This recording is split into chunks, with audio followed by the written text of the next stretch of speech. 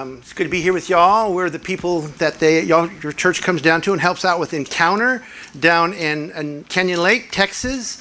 I've known Paul and Kim and your pastor for 25 years. When I thought about that, I go, oh man, that makes me feel old. So I know somebody 25 years. And so anyway, if y'all ever want to come down and check it out, it's just a lovely, beautiful work with the most severely abused girls in the state of Texas. And they have severe trauma. These kids are worse than Hollywood depictions, their stories are. And I get to hear their stories, and I feel privileged when they tell me, when I mentor 5 at a time, and I always tell them, tell me your story. And they tell me their story. And I've not seen a Hollywood picture that has told the stories of their lives yet, that how bad they are. But we're seeing over a third of them come to Jesus, and most of them, the largest number is at Encounter, where y'all come down and help out. So I invite you to come down and check it out. They're not scary. I know some people are afraid of teenagers, but they're damaged. You know, they're hurt, and they need everything we can give them, and they need to see love, and you can't give them enough.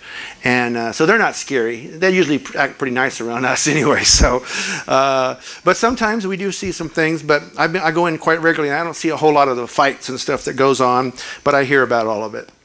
So anyway, we have some information in the back if you want to sign up for our newsletter, our prayer team, and also from today's sermon, there is a handout I give you. I think it's a really interesting thing of why some people struggle. Because today we're going to be talking about truth and compassion, and I've compiled a list of why some people struggle, because I've always fathomed, why do some people do better than others?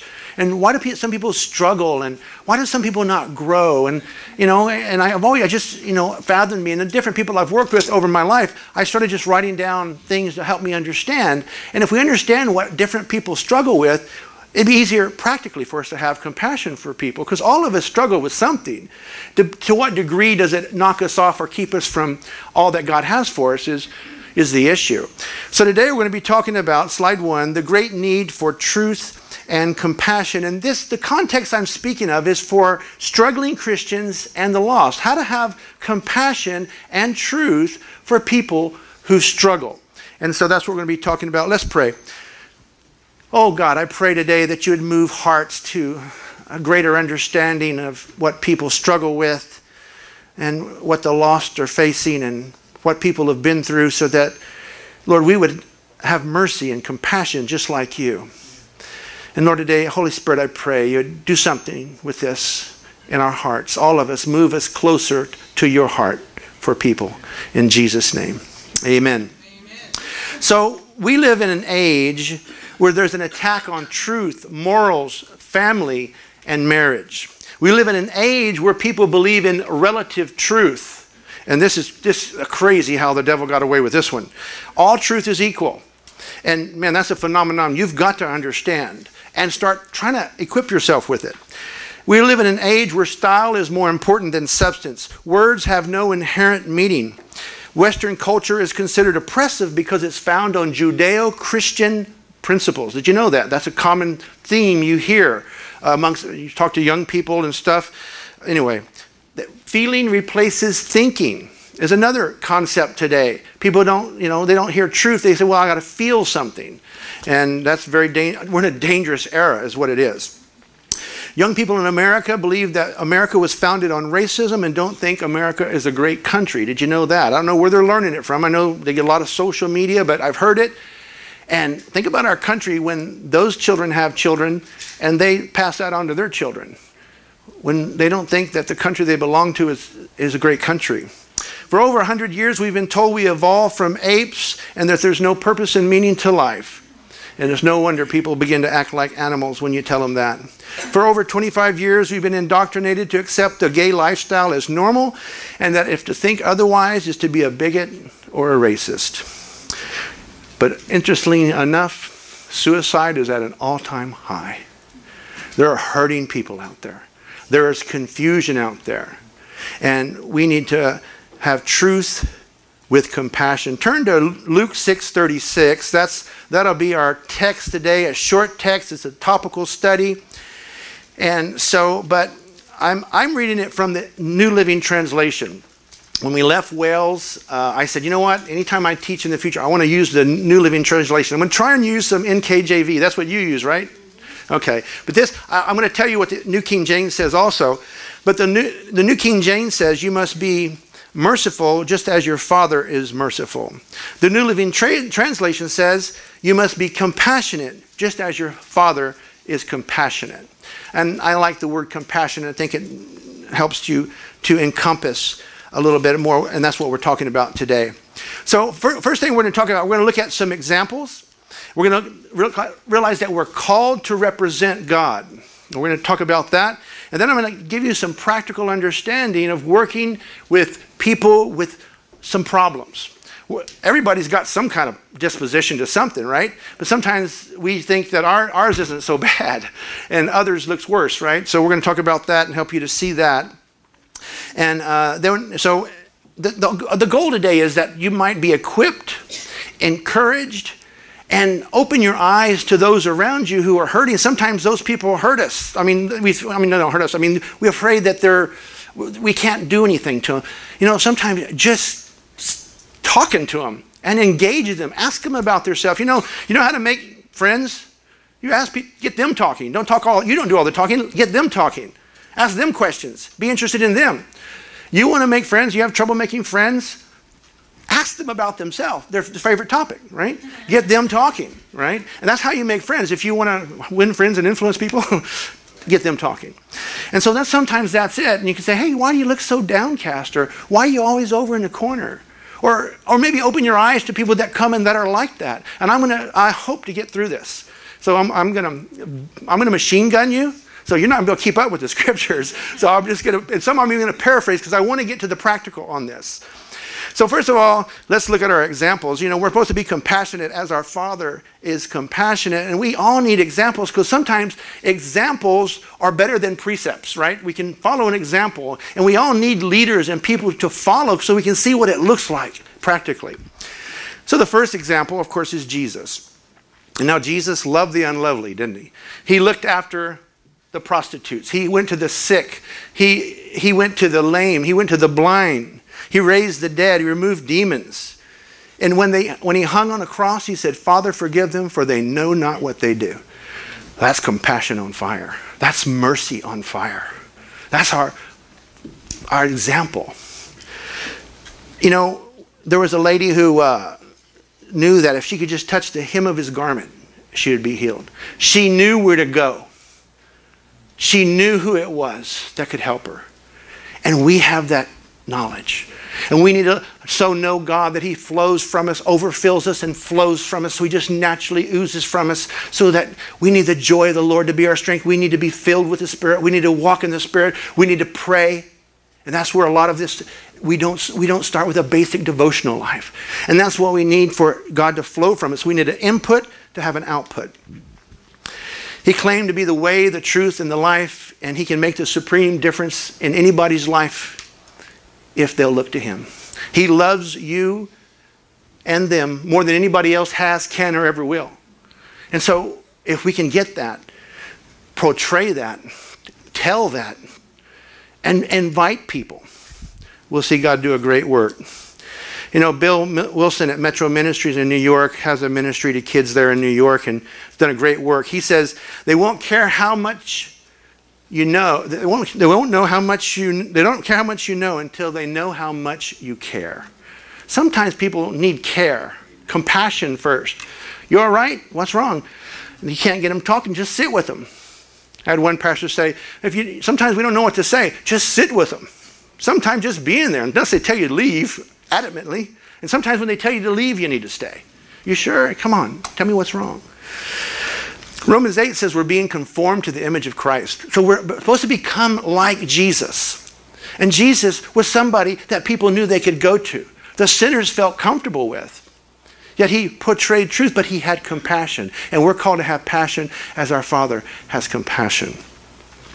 So being conformed to his image, we got some ways to go, right? We have maybe some predispositions. Maybe we're afraid of people with pierced noses or tattoos or people, you know, like one of my friends, I invited her, why don't you come down to, she says, I'm afraid of teenagers. So I'm like, okay, all right. Well, So, we have to step out. Paul the Apostle, the boldest Christian that ever lived, he said he went and his knees were knocking when he went. I'd never been that scared, right? Oh, right. I mean, he'd been stoned, right, to death. They tried to, so I see why. He knew what was ahead of him. And God let him know what was ahead of him.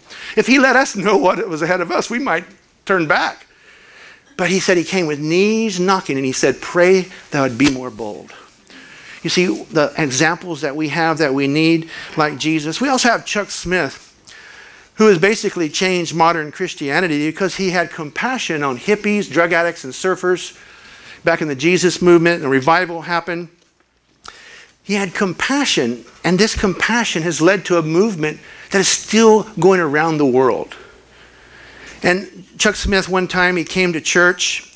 All these hippies are coming, Hippies slept in their vans. They slept outside. They didn't wear shoes. They were bathing was not on their agenda, And so they had come, and they had dirty feet and all this. And they would come in, and one day he came to church, and there was a sign on the outside of the church, and it said, no bare feet allowed. Signed the board.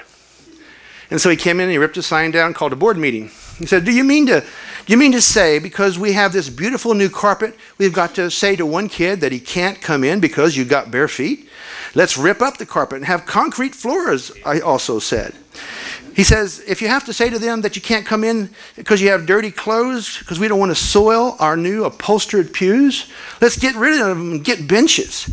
But let's never turn a kid away from church, We need to have the heart to reach people. And it's messy. Ministry can be messy. Wherever there's an ox, the Bible in Proverbs says, wherever there's an ox, there's a mess. But oxes produce something. Ministry can be messy.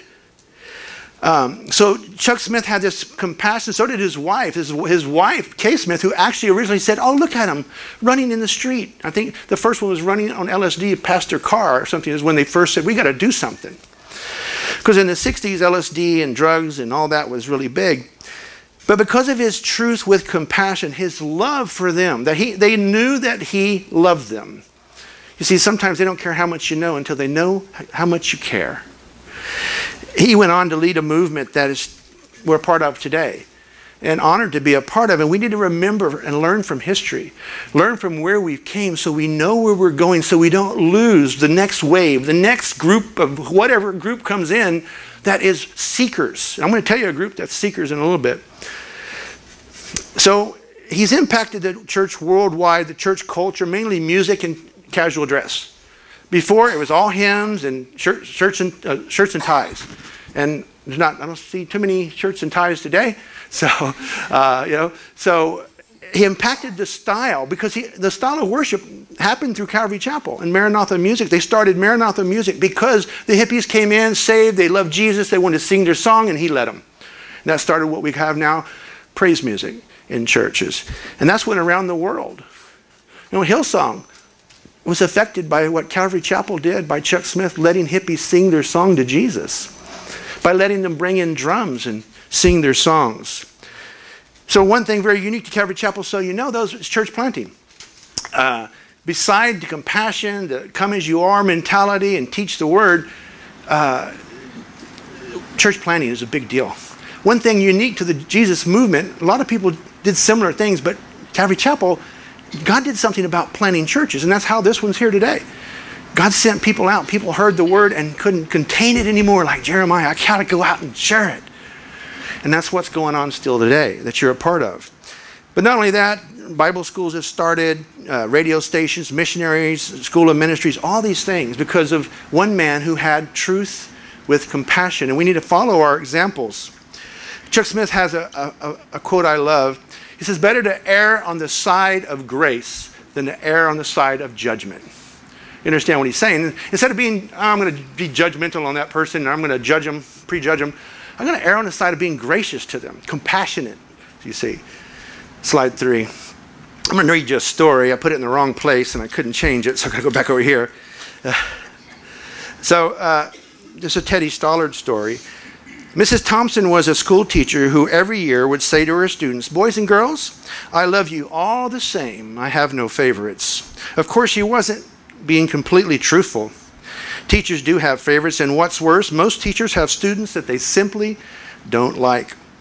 Teddy Stollard was a boy that Miss Thompson simply didn't like, and for good reason. He didn't seem interested in school. He wore a deadpan blank expression on his face, and his eyes were glassy and unfocused. When she spoke to Teddy, he merely shrugged his shoulders. His clothes were mussed, and his hair was unkempt. He wasn't an attractive boy, and he certainly wasn't likable.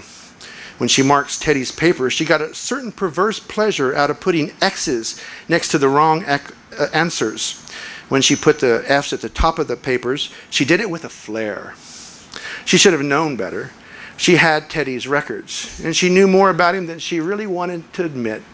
The records read, first grade, Teddy shows promise with his work and attitude, but poor home situation. Second grade, Teddy could do better. Mother is seriously ill. He receives little help at home. Teddy is grade 3. Teddy is a good boy, too serious. He is a slow learner. His mother died this year. Fourth grade. Teddy is very slow, but well behaved. His father shows no interest. At Christmas, the boys and girls in Miss Thompson's class brought her presents, piled them on her desk, and crowded around to watch her open them. Among the presents was one from Teddy Stoddard.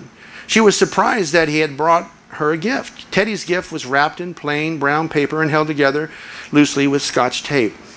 On the paper were written simple words, "For Miss Thompson, from Teddy." When she opened Teddy's present, out fell a gaudy rhinestone bracelet with half the stones missing and a cheap bottle of perfume that was half used. The other boys and girls began to giggle and smirk over Teddy's gifts.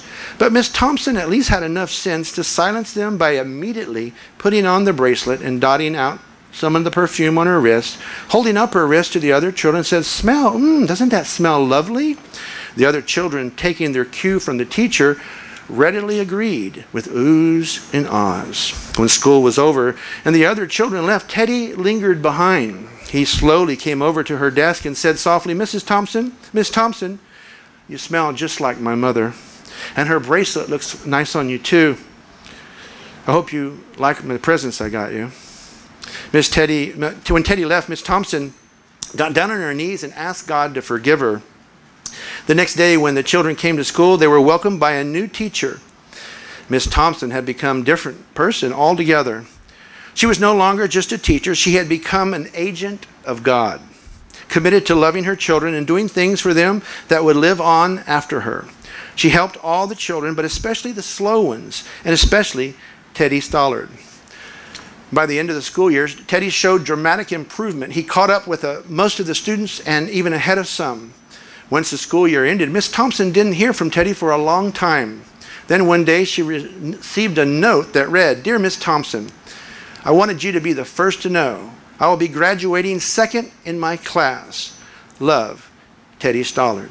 4 years later, another note came, "Dear Miss Thompson, they just told me I'll be graduating first in my class. I wanted you to be the first to know. The university has not been easy, but I have had a good 4 years. Love, Teddy Stollard." And 4 years later, "Dear Miss Thompson, as of today, I am Theodore Stollard, MD. How about that? I wanted you to be the first to know. I'm getting married next month, the 27th to be exact, and I want you to come and sit where my mother would have sat if she were alive. You're the only family I have now. Dad died last year. Love, Teddy Stollard." Miss Thompson went to the wedding and sat where Teddy's mother would have sat. She deserved to be there. She had done something for Teddy that could never be forgotten. She had compassion on a struggling person and made all the difference in his life. You see, many people around us need someone to believe in and to build them up instead of tear them down. We need to have compassion as our Father has had compassion. So we've looked at some examples. Let's look at the second thing on slide 3 is we're called to represent God. And we need to realize that He calls us all these wonderful titles that you have, and I hope you know and you need to own, because He gives you titles. And Howard Hendricks said, "You can impress from a distance, but you can only make an impact up close." So we're going to look at some of the things God calls you to, but I want to first tell you, you know what one of the top questions that is Googled, spiritual questions, is there purpose and meaning to life? There's people out there searching. One of the top spiritual questions is there purpose and meaning to life? Do you know we have the answer to that Google question? Top spiritual question. There are people out there seeking. We've told them they came from monkeys and there's nothing at the end. There's no reason and purpose to life, but there is. And the first purpose is to know God. That's our main purpose. And I say that first because that's from which everything flows, your relationship with God. And when that wanes, everything else will wane. To know God is a relationship where we get what He wants us to do. We get our orders from headquarters. And so we saw in the garden that before the fall that Adam would walk with God in the cool of the day. Relationship, the best, give Him the best, the cool of the day. Walking with God and chatting with God. Give God your best. Best time of the day, give it to God. But we're also, the Bible says, created to bring God glory. Isaiah 43:7. You're created to bring God glory. So you're given a call to represent Him. And the representation is to bring Him glory. John 15:8 says and He is glorified when we produce much fruit. And it goes on to say in the same place that we're created to bear fruit. That's purpose and meaning. Created to know God, to bring glory to God, and to bear fruit in His name. And when you do that, life has purpose and meaning. You know, I'm lucky to be alive. I've overdosed and have been two severe wrecks. I've overdosed more times on cocaine than anybody I've ever heard of. And I should be dead from the first one. But God kept me alive, and I know I'm alive for a purpose. And I want to live with all the passion I have to live for Him who died for me. I want to do all I can. And as I get older, I'm saying, God, you know what? The body ain't getting any better. So I want to do more for you before my body is now the thing that's keeping me back. God, I want to do more. So 2020, we've expanded to 2 more facilities. And I'm just saying, Lord, give me the strength. And a lot of times, I don't have the strength. I literally lay down in bed and go, God, I'm so tired. I need you to help me to get up to go do this. And I pray, and I'm still tired, but I get up and do it anyway. You know, we have to overcome what we feel, our feelings, our body, and just say, my body's going to obey me. So we need to realize what we're called to bring glory, know God, to bring glory to God and bear fruit in His name. And anything He calls you to do in Acts 1:8, it says He empowers you to do. He empowers you to be His witness. The same Holy Spirit is in you that was in Paul the Apostle. So we need to go forward and say, God, you do it. Like today, I'm going, God, you do this, please, please. I got nothing. This is just words and wasting time unless you move the hearts of people. Unless He awakens your heart to hear and puts it into action to do something. So we're empowered by God, by the Holy Spirit. And so whenever we go somewhere, you feel weak, that's good. Because you know, as I get older, the number one thing I quote is, in my weakness, He is strong. Maybe you'll say, oh, I don't know what to say. What am I going to say to these people? Rhoda and I had to walk into this new facility we're going into. We first have to go build a relationship with these kids. These are the most severely abused kids in the state. On their lunch hour at school, we were supposed to go in there, and we got like 40 minutes to build a relationship with them. I went first because she hadn't been signed up yet. I didn't tell her how scared I was because she's going to have to do it the next week. And I didn't tell her how intimidating it was for me. And I've been doing this for 30 years. And but how, you know, it's like, oh man, how am I going to do this? And you know, just go in there and boom, a girl that just was released from the facility we were in 2 weeks ago. I see her, and she was in my mentoring group. Boom, that helped us sit and talk with her a lot and different things. Then the next week we went. Another girl walks in and runs and gives me this hug. And she's been in my mentoring group for a long time, and she had been adopted to South Carolina, but she was back in Texas. What are you doing? She said, didn't last a week. They want to try and take away my religion. She got saved in our facility. She went somewhere and said, no, you don't be a Christian. She's like, no, yes, I do. And that so moves my heart to know that she took a stand. She lost her bio family. She lost many of her foster families. And somebody wanted to adopt her. And I'd never seen a kid so happy at that facility when she was being adopted, because she was being accepted. She was going to be loved. But when she got there, they said, you're not going to go to church. No, we're atheists. She said, well, how are you going to work for me? I can't believe the stand she made, and I'm still so proud of her. And we're going to be mentoring these kids, give them rides to church, and amazing. And I said, I had just taken you off my prayer list because it got full and I was transferring pads. I said, I just took you off because I just checked you off because, you left, you were happy, you got adopted, everything's good. So I just took you off my prayer list. You know what she told me? She's incarcerated in this facility. She said, Clint, I am happy. I'm like, wow. How do you do that? You might say, I don't know what to say. Well, God gives you another promise. He says, in the hour you know not what to say, the Holy Spirit will give you what to say. Amen. That's in Matthew 10:19. So sometimes we don't know what to say. I pastor for 20-something years. I don't know what to say when people lose a loved one. I really don't. Really, what can you say to comfort someone? But just be there. But in the hour you know not what to say, the Holy Spirit will give it to you. We're called to represent God, you see, and He's empowered us. He'll give us the words to say. In our weakness, He is strong. We're created to know God, to bring glory to God, and to bear fruit in His name. And He also calls us in 1 Peter 2, 5 through 12-ish. He calls you living stones. That's a little bit odd. Living stones. See, in the Old Testament, when God did something great, they'd pile up some stones so that when they'd walk by it, they'd tell their children, you know what God did right here? And they'd tell the story. But He says, you are living stones. You're to be a monument to God's glory and grace. You're to be saying what God's doing in your life. And, when I was a young Christian, first new Christian, people would come up to me and, hey, what's God doing in your life?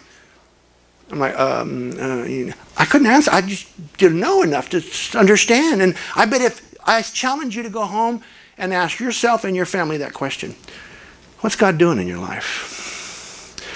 Because sometimes we can become stagnant or stale because we have lost that first level, because we have not put God first, or because our relationship wanes. And that for which you were created, the main thing is to know God. And that speaks of prayer and Bible and worship with your life. He calls you living stones, being built into a spiritual house, a holy priesthood. He calls you a holy priesthood. We're to represent God to the people, and the people to God. We're supposed to represent God to the people and telling them about God and showing them the way, but we're also supposed to represent the people to God by praying for them.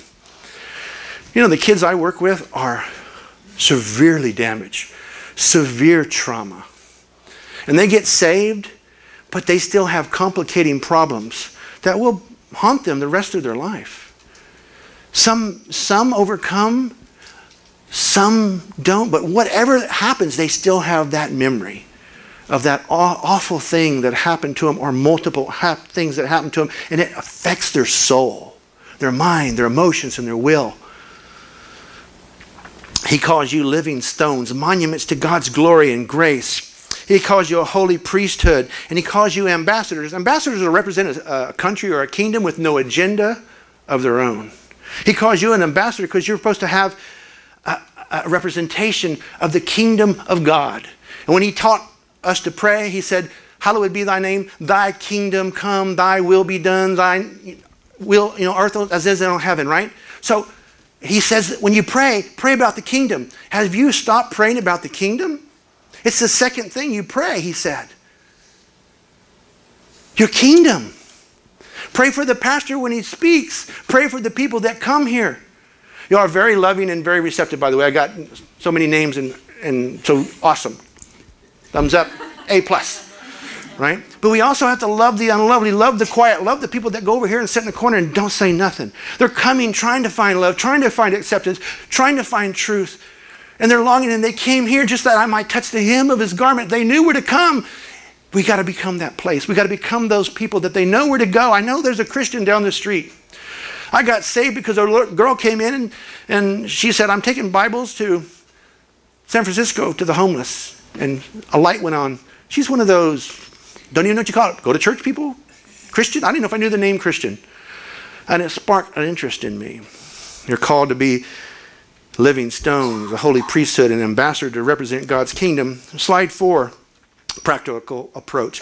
I'm giving this and a leaflet in the back because it's a compilation of years of ministry, and I've came up with some things that people struggle with and things that keep them from hearing the message. Why do some people hear the same message and aren't affected? Why do some people hear a message and go out, I got to do something for Jesus. You know, I used to listen to Mike McIntosh all the time. When I would listen to Mike McIntosh, man, he just made me want to go do something for Jesus. And so why do some people hear the same message and it doesn't affect them? There's so many reasons. Why do some people struggle and others do well? And so I've compiled this list. I put it in the back for you to take home and look at so that it can give you practical compassion for people. But first of all, there's different learning styles. Some people don't do well with hearing. My wife, if I were to give her my sermon, it'd be a lot better than her hearing it, because she reads really well. I mean, she would read it and go, wow, I got so much out of it. Hearing it, less so. I'm a hearer learner. I got kids who I'm mentoring, and one girl just goes, I'm not getting it. I'm an interactive learner. I go, oh man, that's the hardest kind to teach. So then I made all my mentoring, I went and changed my mentoring to where they had to fill in the blanks, so it's interactive. They have to do something. I also bring all these little fidget toys so they can fidget with toys. I also bring them things to eat to keep their hands busy, because I'm trying to reach them with everything I got. And I'm constantly trying to find what sweet will take them a long time to eat. We used to give them these little soups. You pour it and you eat. They love them. These little really bad for you soups with a lot of fat and really bad. My kids want to always use them, and no, you can have one a year. That's it. But they love them. And it brings back memories to them, because that's all they were eating a lot of times. Because parents didn't take care of them. Here, go eat some soup. Go heat some water. And that would keep them busy eating it. And keep their hands busy, because they're all ADD, HD, and can't sit still. Sometimes they just stand up all of a sudden. I go, you ready to go or something? You know, they just can't stand still anymore. And I do everything I can to reach them, to keep their hands busy, keep them interactive, do whatever I can. There's people who have different learning styles, different backgrounds and culture, bad home lives. These kids have bad home lives. Some are lacking social skills. And they're going to come in the door here and they're not going to know how to shake hands or look you in the eye or say hi, or they don't know how, literally. I had a girl, we just went to the facility that we're starting in, and the girl here was saying, oh, this is my pastor. We'd been talking about a show they watch called Lucifer. Some show, I've never heard of it.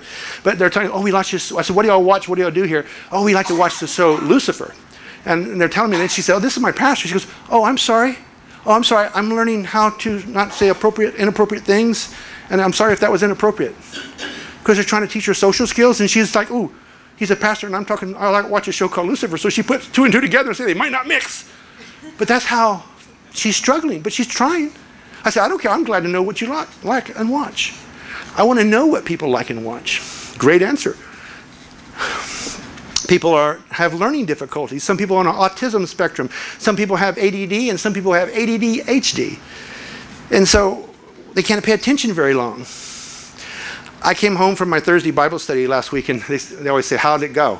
I do 2 Bible studies back to back. I'm mentoring in a Bible study, and it's in the intense trauma ward at this facility. And I said, I wish we could have recorded it and just put a camera back here. You can't take pictures of them and stuff and put them on the net anyway. But it was, I bet if anybody see it, they say, well, you're not very effective. They interrupted you by 800 times. And 700 of them had nothing to do with what you were talking about. One girl came, the first time she came, I'll get ready to start my message, and she'd ask me a question. My mama says, and asked another question. My mama says, and I say, okay, let's let that be the last question. I need to get on my Bible study. And I get ready to another question. She said, I ain't been to a church in a long time. I got lots of questions, you know. So you gotta listen to them. I want to hear what's on their heart, because when I hear what's on their heart, I can minister to their need and where they're at. Now, the Bible study is supposed to be 20 or 30 minutes. It was an hour that day, because I still finished my Bible study, but with all the interruptions. And I bet anybody would have saw that, they would have said, why don't you just control your class? And normally with normal people, I would say, control yourself. Stop talking, quit asking questions. But they don't have that ability. They're ITPT, intense trauma, and they're living on a lower level because they've missed lots of school, and they've been severely abused, sex trafficked, not gone to school for years, and their mind they don't have any skills. We got to have compassion like our Father in heaven has compassion. Here's a list of things that people struggle with that we need to have compassion for, that also is like keep people from hearing the message and making lasting changes in their life. And God can do anything if you'll come to Him. And then if we teach people, keep going to God, keep asking of God. And sometimes we just got to accept people as they are. Meet them where they're at. Trust God to do the work. I've listened to different people. I've got a few opinions that I've put in my list, and Ray Comfort says the reason people struggle is because they have not believed a proper gospel. Because he teaches evangelism training, so that's his reasoning. A lot of Calvinists I've heard have said it's because they're not saved. But 1 Corinthians is all about people who are carnal and worldly and struggling, so he calls them Christians.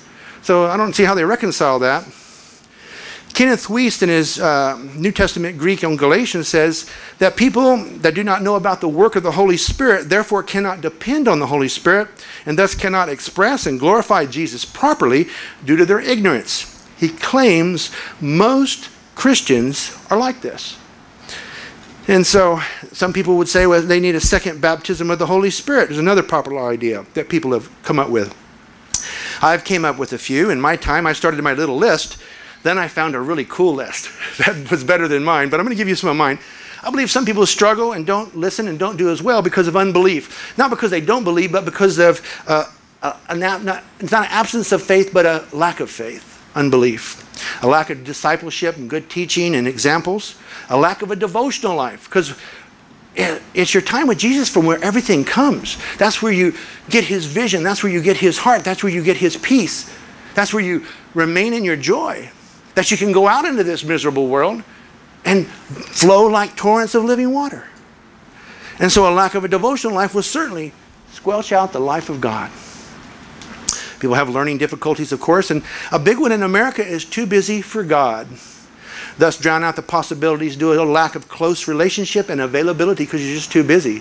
Last time when I was here, I taught about when God blesses you, don't forget him, what he told Israel. That's the same word for America today. When God blesses you, don't forget him. We have so many blessings, so many things. We've got so many channels, so many things we got to take our kids to, and so many opportunities that we forget God in the midst because we're so busy with what he's blessed us with. There's a saying that it says the devil can't destroy you, he'll discourage you. And if he can't do either of those, he'll distract you. So we need to seek first the kingdom, and all else will be added unto you. I also think a lack of surrender is a problem why people struggle. They haven't surrendered and said, my life is not my own. It's yours, God. Oh, well, I sort of want to still hold on to this bed and do what you want. No, dude, you can sort of do what you want, but ask me first, God. A lack of surrender. See, total victory requires total commitment. I also think that, and have seen, sin and idols in our life have hinder our walks too. We once, in our church in Wales, 80% of our church was under the age of 30 and mostly new believers. So we had a lot of immaturity and young people issues, and because they were single, then we had some sexual things happen, and then they happened again with the same people, and anyway, it went on, and they'd come tell me. I'd find out somehow, or they'd come tell me, and I would rather err on the side of grace and judgment, and I'd work with them, keep them accountable. And one of these two got married, and they told me, thanks, Pastor Clint, for your grace for us. They stayed in. I could have kicked them out. I could have made them feel horrible and run away.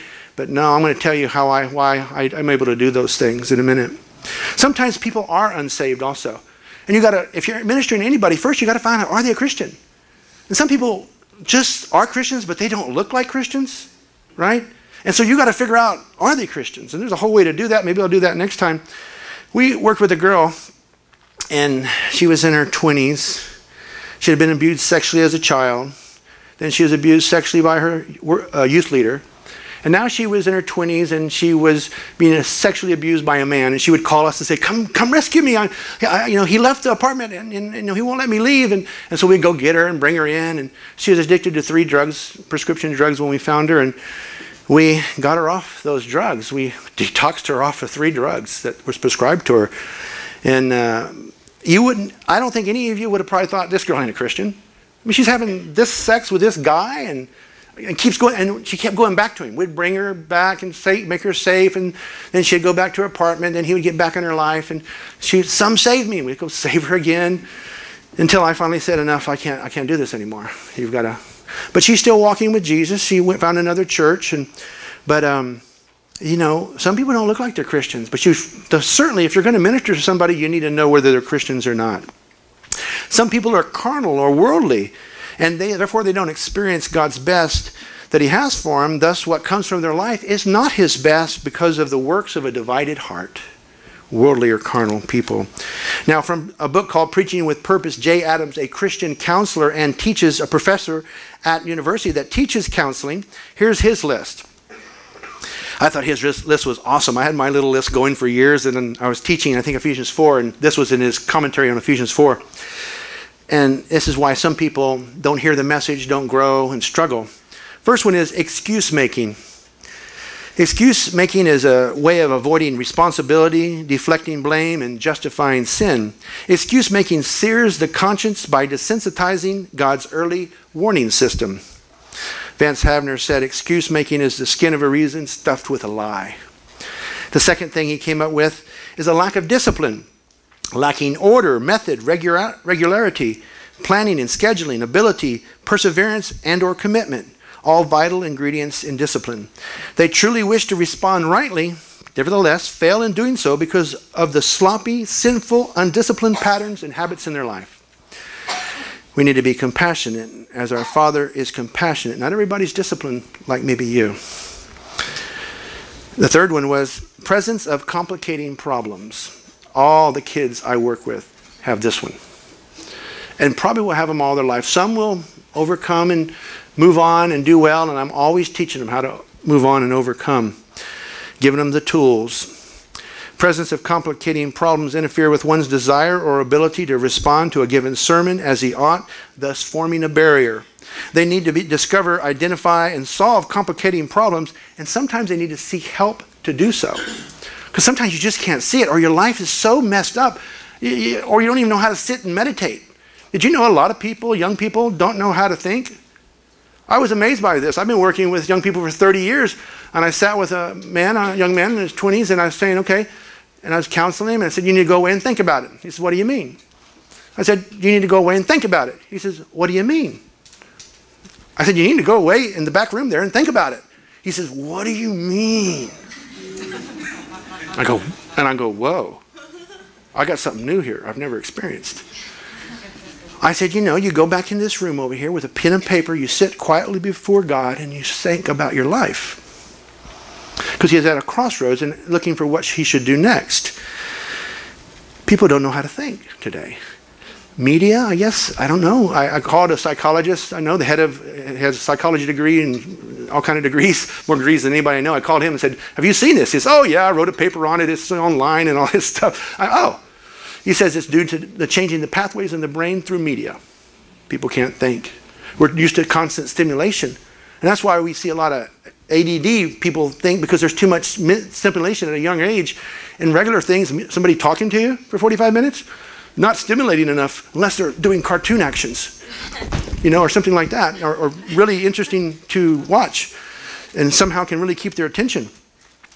So, presence of complicating problems is another one. Failure to repent. Repentance is a change of your mind toward one's sin and toward God or toward others that leads to an outward change. It has to begin in the mind, and then it ends up in an outward change. This is always a precondition to biblical change and has to do with overcoming sin. You got to change your mind about your sin. You got to see it as hurting you. You got to see it. That's how I realized I want to change my life. I realized, man, I hate drugs. It's destroyed my life. And when I was in jail for a month, the first time I read the Bible, I was already wanting to change my life.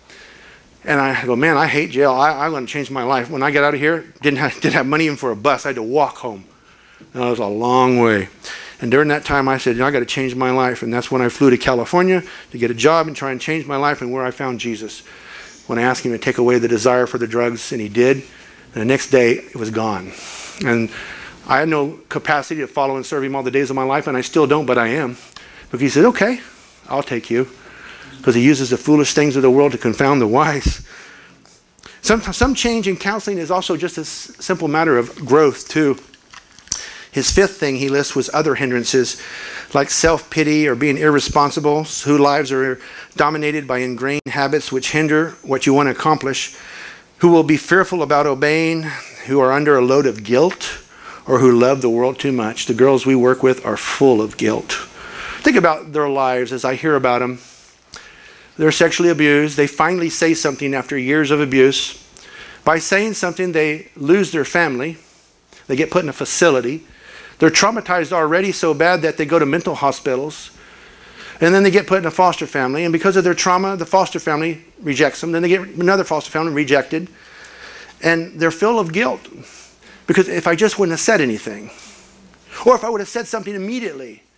And they blame themselves. Full of guilt, hindering their growth.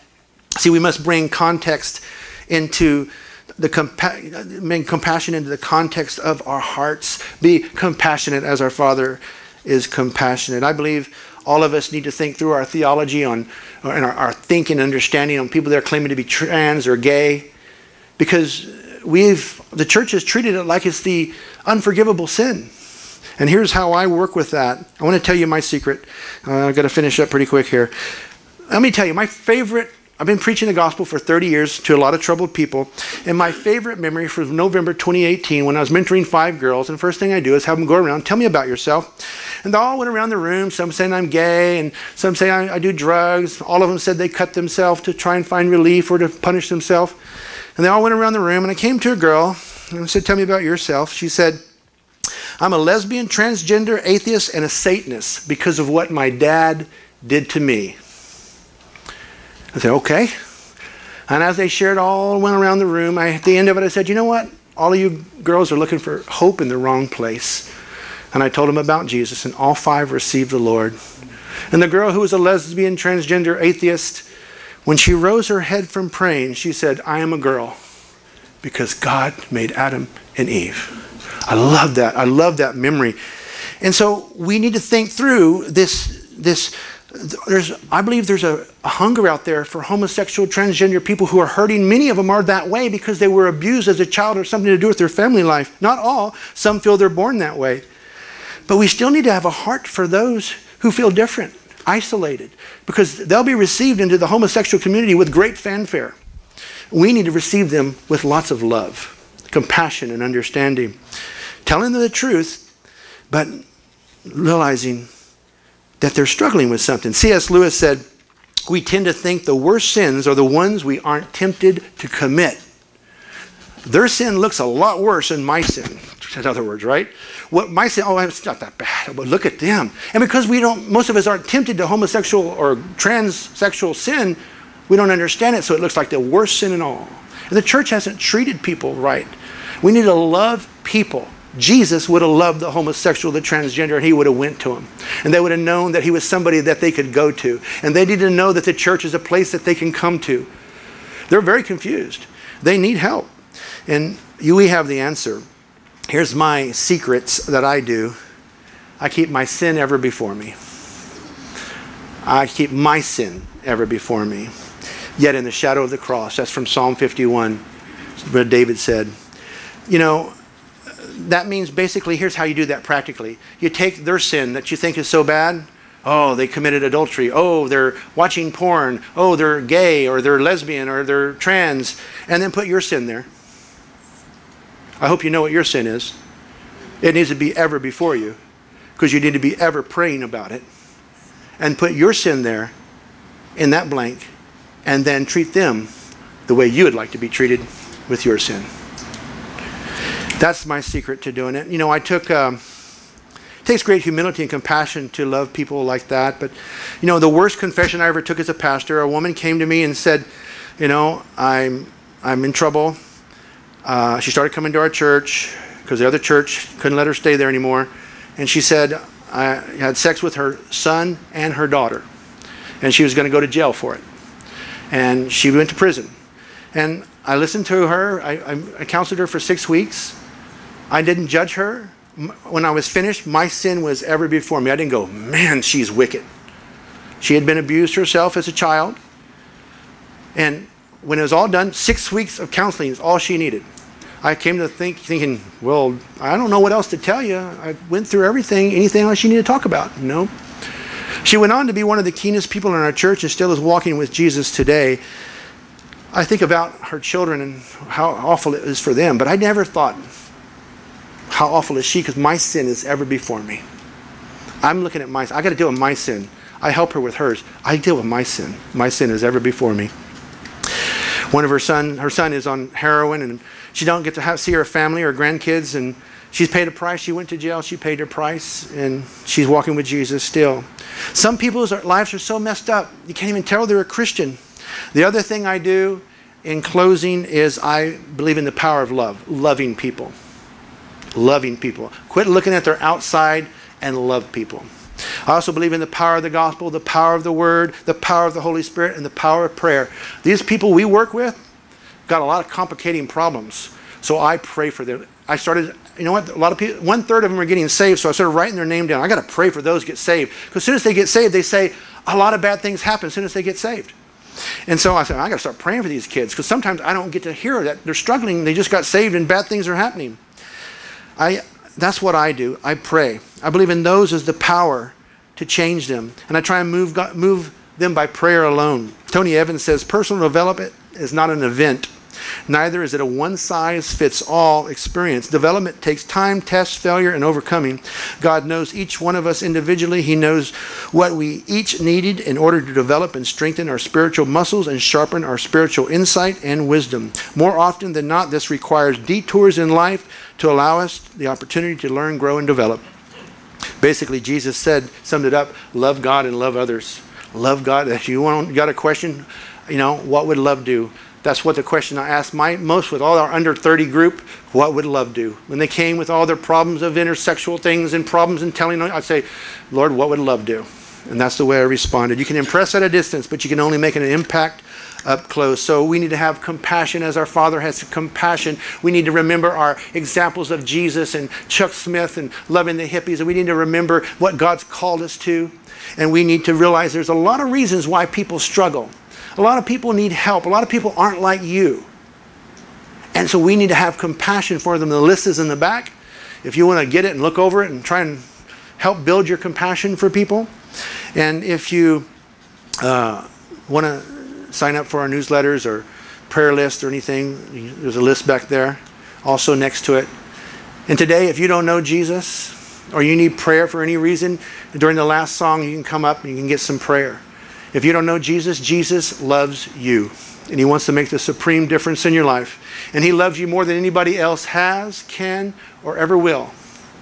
But you got to come to Him. You got to come His way. And His way is by the cross. He died for your sins so that you didn't have to. He went to the grave, but He rose again. And whoever believed, whoever received to them will become children of God. And you have to change your mind about your sin and agree with God that it's bad. And then you've got to say, God, I want you. And that's how you receive Jesus. And you'll receive whoever will come to Him, no matter where you've been, no matter what you've done. So as I close in prayer and the worship team come up, there'll be some people up here to pray for you. If you want to receive Jesus, they'll pray for you. Don't leave here without Him. Father God, thank you so much for today. I pray today you'd move our hearts to compassion for the lost and for those struggling, for those isolated, those with insecurities and fears and complicating problems, that we would be loved, patient, and persistent, that we would be compassionate as our Father is compassionate. In Jesus' name, amen.